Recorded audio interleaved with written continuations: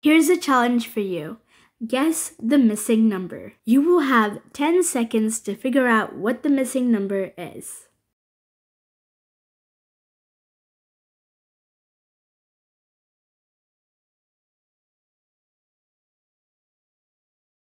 Time's up! Now let's see how to solve this. First, we have our first set of 3 numbers, and then right below it, the number 1. How did we get 1? And the average of these 3 numbers is 1. Now, the average of 0, 7, and 8 is 5. And same for these 2 sets of numbers. Now, let's find the average for the last set of numbers. 3 plus 5 is 8.